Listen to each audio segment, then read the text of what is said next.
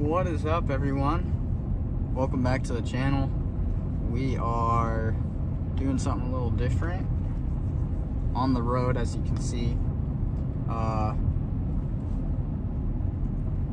Heading westbound, literally across the whole dang state. Never done this before, and I have traveled across the state. Josh and I, the farthest west I have been,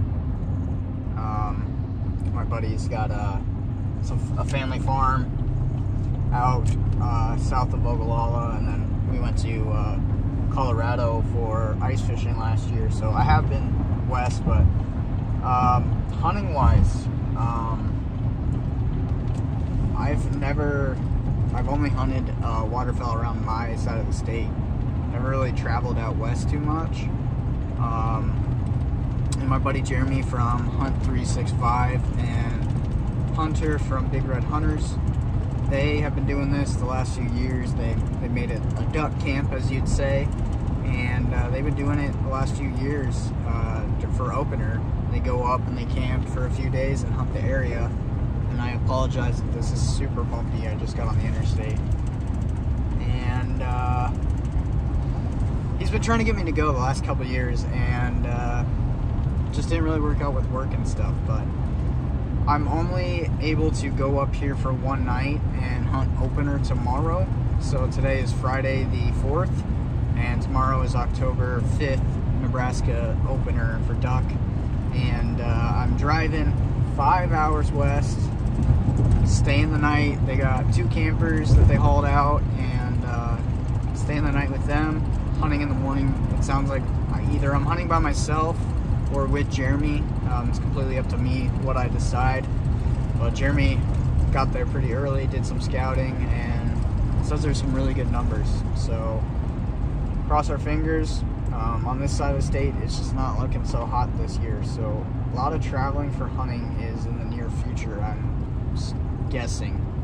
And yeah, so I'll be hunting in the morning and then driving right back home. Unfortunately, I just can't stay another night. I got to work on Sunday, but I'm all about experiences, adventures, the chase, all that. I mean, out here is just, it feels like you're in a different state. The hills and tons of water, just different from back here, flat, urban areas that you see me fishing, and pressured marshes back around my area. So yeah, I'm pretty excited.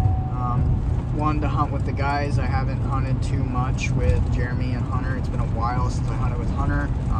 Jeremy and I try to get on a few hunts a season. But last year I spent most of my time with Dustin filming. So it'll be cool to hang out with the guys. They're a great group of guys, and I enjoy being around them. But this is just going to be a travel vlog. Yeah, traveling across the country. Traveling across the state, it dang near feels like the country, because if you've ever traveled west or eastbound I-80 through Nebraska, it is the worst boring drive you can possibly think of. Just straight and flat, no curves, nothing, except all this crazy construction heading out of Lincoln. But it is 5:45. I got a later start than I wanted to, but I got a 5.5-hour drive, if you include a couple stops. So roughly probably getting there around 11 p.m., which doesn't leave me a whole lot of chill time to sleep, because I don't know if it's just me. I'm sure a lot of you can relate. The night before a duck hunt, duck opener, season opener, deer hunt, like, you just can't sleep, and that's where I'm at. I'm finally over the fishing, not completely, but it's been a struggle the last few weeks for me. I've been trying to push out weekly content, and it just has not been working for me. And we're switching gears to hunting. I'm not giving up on fishing. I'm going to keep you fishermen happy and still be posting every other fishing and hunting videos. But Also, I am heading to Wisconsin Dells Monday through next Wednesday with Dylan. We are going on a work trip to Wisconsin Dells for the Robinson show. And Robinson is a wholesale supplier that we order from for the marina. I'm sure other tackle shops and stores and bait shops do the same, but they're a big wholesale company that sells us all of our fishing tackle, you know, your rod holders, your weights, fishing lures, minnow buckets, and all of the camping stuff. So they host a giant show out in Wisconsin every year. You go walk around the show, all the companies have booths up, and they show off new products, and you can order for your store. We're going on, I got invited to go this year, kind of see what it's all about, and I'm super excited about that. Stinks it falls right after, man, my truck, if I go over 75, it is crazy on the interstate. So yeah, I'm pretty excited about that. I thought about taking you guys with me, doing a small vlog to experience it with me and show you guys kind of what it's all about. It's kind of like iCast in a way, but yeah, for like stores and stuff to purchase. I think that's kind of what this is. I don't know. I've never been. Dylan's gone, and I'm excited. But I might take you guys along and do a small vlog. If you guys want to see that, let me know in the comments. Yeah, I'm excited. But right now, we got everything loaded up. I don't have to sleep in a tent. I was planning on doing that, but it's supposed to get down to like 34 tonight. And luckily, they brought 2 campers. So that's pretty cool. Well, hopefully next time I see you, probably be a stop. And yeah, I'm gonna make this like a travel vlog. It's completely different. I made one when we went to Louisiana, but travel vlog across the state of Nebraska, I-80 West, and probably see you, talk to you at the next stop, give you an update how I'm doing. But come on with us.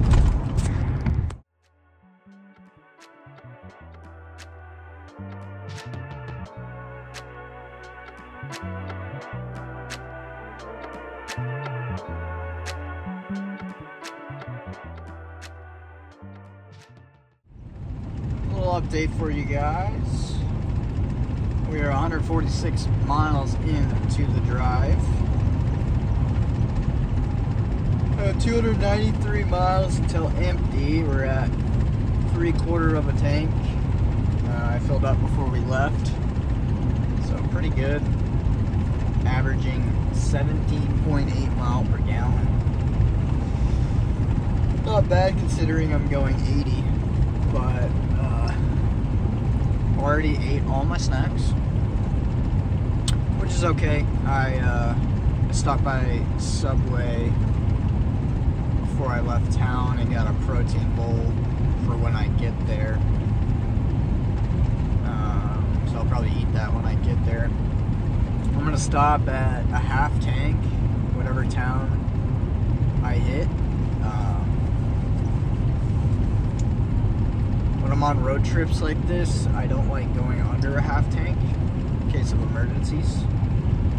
And better, I don't know, they say better gas mileage if you have more fuel in your tank. I don't know if that's true or not, but it seems like if you go under a half tank, your gas burns up a lot quicker. So we're gonna, yeah, probably another hour of driving, I would reckon, and then we'll hit up a gas station, get some caffeine, take a bathroom break, and yeah, getting excited. Buddy called me and said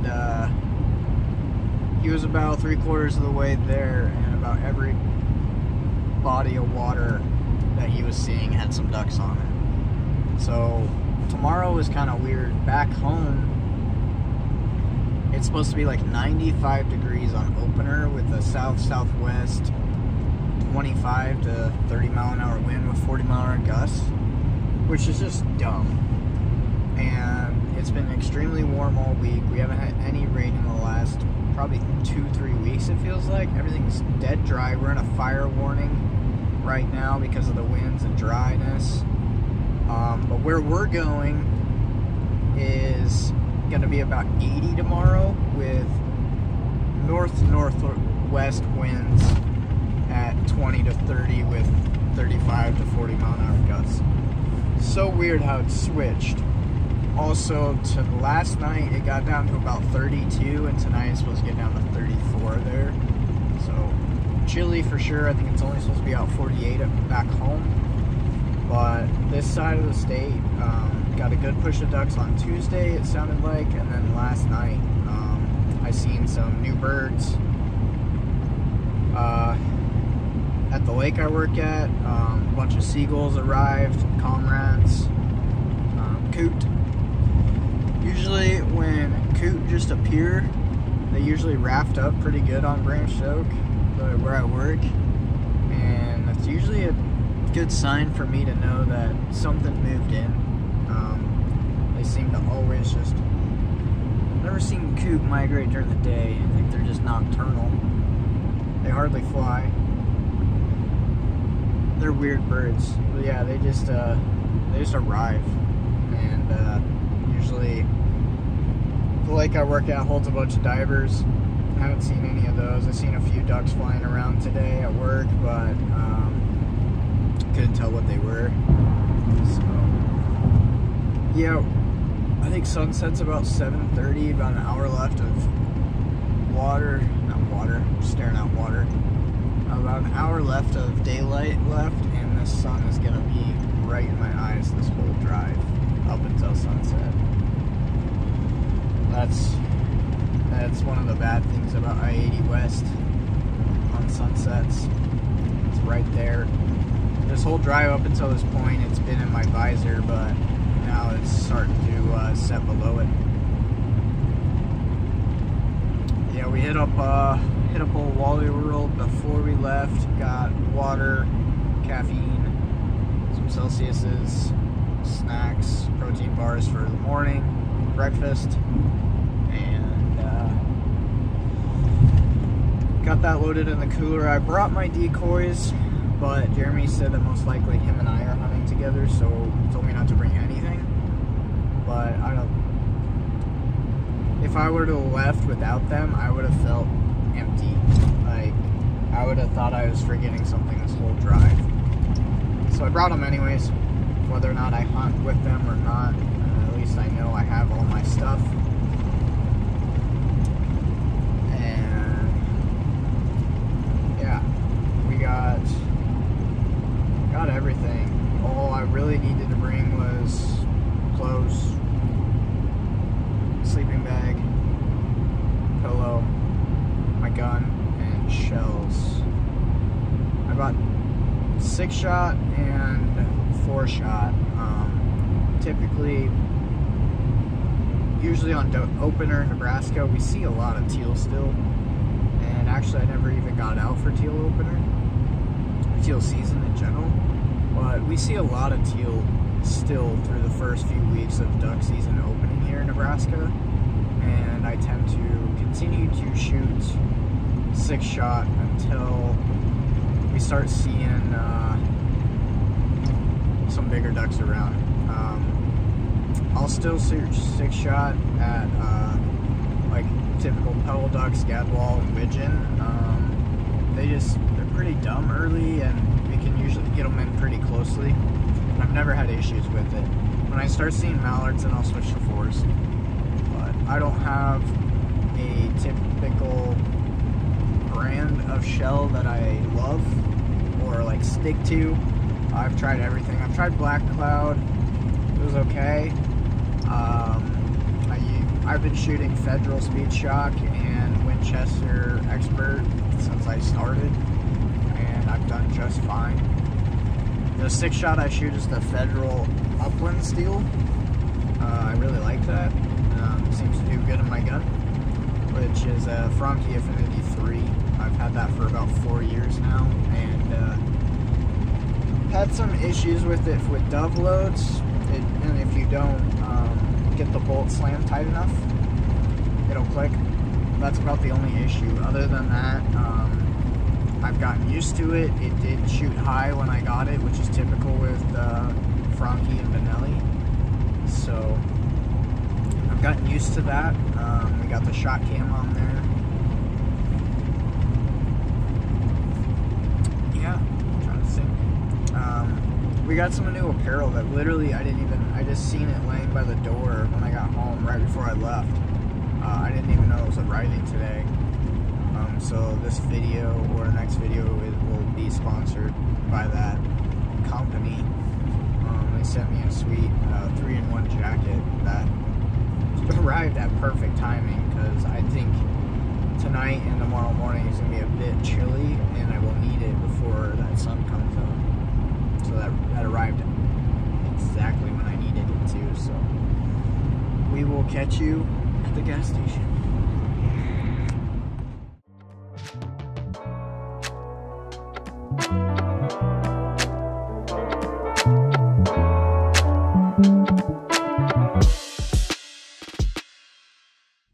Well, we made it. We're probably at our halfway mark. About almost 3 hours left. Gonna fuel up, use the restroom, grab some caffeine, keep driving. The sun has pretty much set, so it's gonna be dark by the time we leave here, I bet. So, see you back on the road.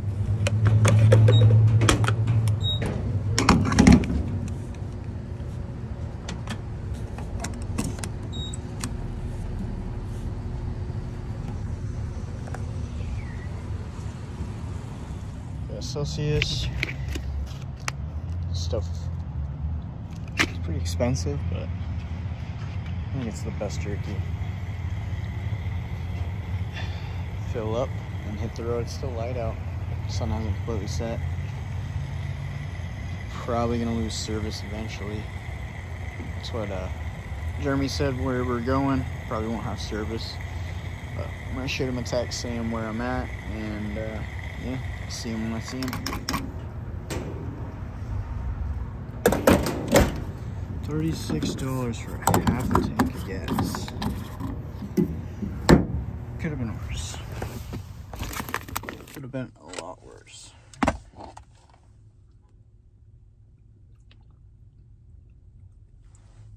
Get situated here. Got my jacket on. Open this baby. So I have 3 more hours of driving, it says, and we will be there. So about 10:30. So I shouldn't have to stop again. Maybe I do. I don't know. It'll be like 10:30, 11 when we get there. So pretty dark. Let's hit the road. Well, guys, I forgot to film the last stop, but we stopped at our last gas station. Have an hour drive left into BFE in the middle of nowhere, where we are staying, where we're hunting, out of civilization. And yeah, the last 2 hours have been brutal. There's 1-lane closures on the interstate going 65 and just dark. But I feel better after I got out, used the bathroom and stretched a little bit, grabbed another snack. We are almost there. We have an hour left. Thankfully, I forgot there's a time change once you get as far west as I am. So right now at home it is 9:50. It's almost 10. It's now 9:45. 9 here, so I'll get an extra hour of sleep. So that helps a little bit. And tomorrow, driving home is going to be a lot easier. We'll be driving home completely in the daylight. So we will talk to you when we get to camp.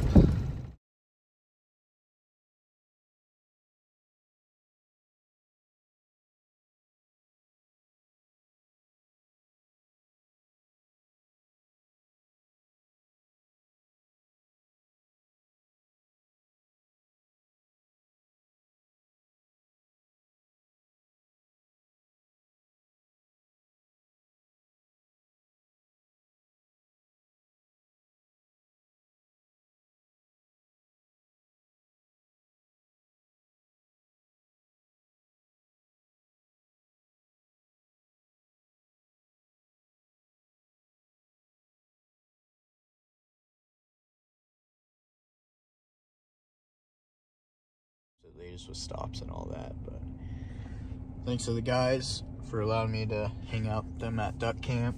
It was a blast. This is super cool what they do, and hopefully I can make it next year.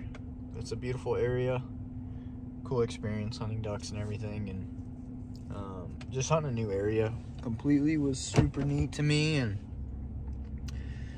just a different type of hunting in a way. But yeah, there's camp, and we are on the road.